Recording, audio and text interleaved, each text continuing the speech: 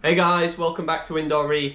This week is set to be an absolute scorcher temperature wise, so let's take a look at some tips for keeping your reef aquarium cool.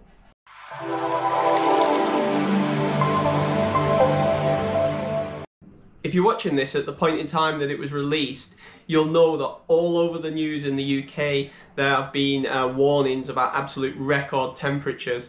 Now, for any of you outside the UK, this is probably not going to sound very hot, but they're saying it might reach 40 degrees in certain parts of the UK this week, and that will be the hottest temperatures ever recorded. I think the current one is around 38 degrees maybe, somewhere in Cambridgeshire a few years ago. Anyway, the point is the UK, people in the UK are generally not well equipped for these kind of temperatures. You know, we don't get them very often. They're saying this 40 degrees, if it happens, is like 1 in a 300-year event.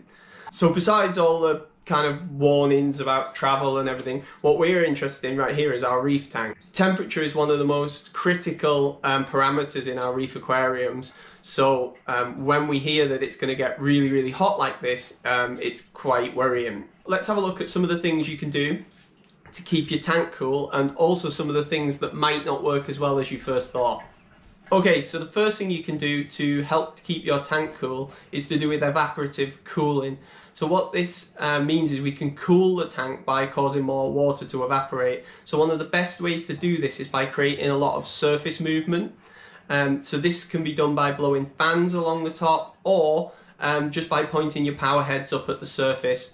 So actually, I think keeping your power heads disturbing the surface a lot is a really good thing to do all the time, because it keeps a lot of that good gas exchange, but it's super important when it gets really hot like this, and it can have quite a big cooling impact on your tank.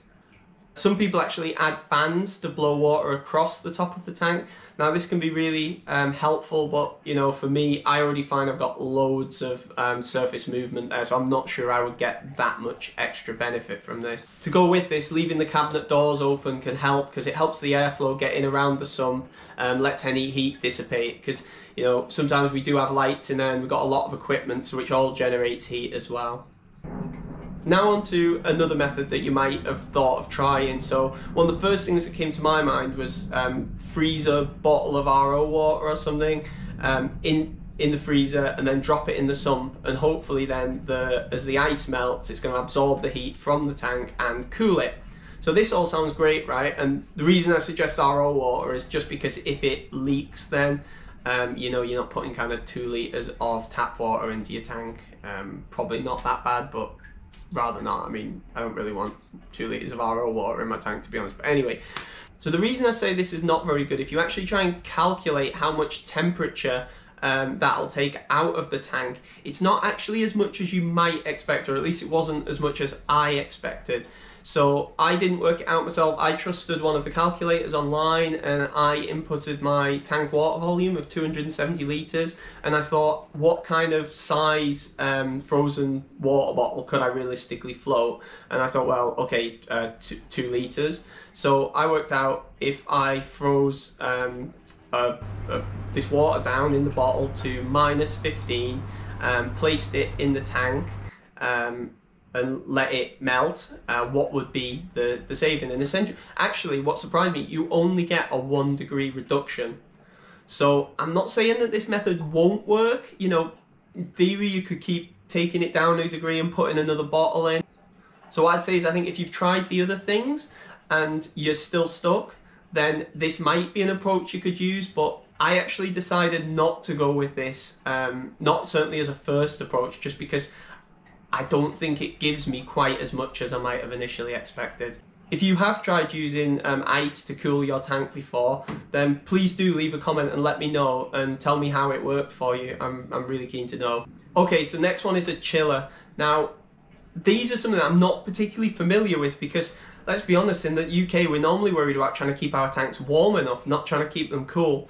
I know they're much more common in other parts of the world, maybe like Australia. So the way these work is they take water out of your tank, run it through the chiller unit, and then return it back to the tank cooler, and it pumps the heat out into the space where the chiller is located. So I always think this doesn't seem to make much sense if your chiller's in the same room, because you're going to kind of pump the heat out of the tank into the room, which is then going to kind of warm the tank back up. I guess it's maybe like an aircon unit where if you have them installed permanently or something, you kind of pump the heat outside. I'm not sure, but yeah. The thing with these is they're quite expensive and they're only ever going to be used for cooling the tank, and they also take up quite a bit of space. So again, for me, I don't kind of feel like too keen to want to go out and buy one of these things, knowing I'm only going to maybe need it, you know, once a year, or if the Met Office are right, like once in 300 years. But anyway. Okay, now on to a really, really easy one. So everyone can do this. So I'm guessing most of us have got windows in the room where our tank's stored. So what you can do here, and this is kind of my go-to approach actually, when it's just a bit of a warm day, is to shut the curtains, or at least shut the blinds, because what this means is it kind of keeps all of that sort of solar gain from heating up the room. Now, this only works when the sun is kind of really beating down on it. If it's cooler outside than it is in the room, then I would actually suggest opening the window. But you do reach a point in the day where when it gets hotter outside than it is inside, then you're actually better shutting the windows, because otherwise you're just kind of letting warm air in. Okay, so on to the final thing. And the way I'll actually be keeping my tank cool during this heat wave is to be using a portable air conditioning unit. So I'm conscious this is probably something not many people are going to have. I was very fortunate that my family had one, a really old one now, almost 30 years old actually, so I'm really grateful it still works, and definitely that they've loaned me it.